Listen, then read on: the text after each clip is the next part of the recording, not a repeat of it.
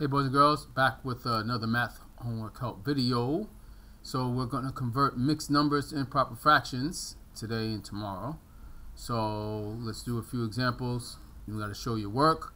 You can pick any 10 to do. So I'll do the first 2 and then you can do the rest.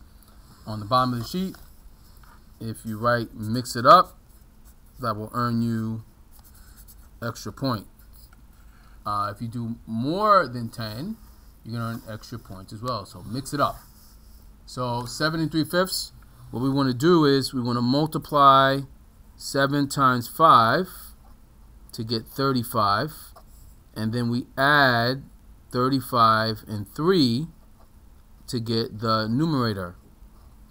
So it's 38. And then the denominator is 5. So it's 38/5. That's how you show your work. Same thing here. You have 6 times 8. So that's 48. And then you take that 48 and add the 5. And you get 53. So it's 53/8. So the strategy is you multiply the whole number in the denominator.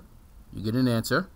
And you take that answer and add that to the numerator to get your numerator, and your denominator remains the same. Just bring it over. Okay, so that's how you do mixed numbers in improper fractions. Alright, boys and girls, I'll see you next time. Don't forget to mix it up. Alright, bye now.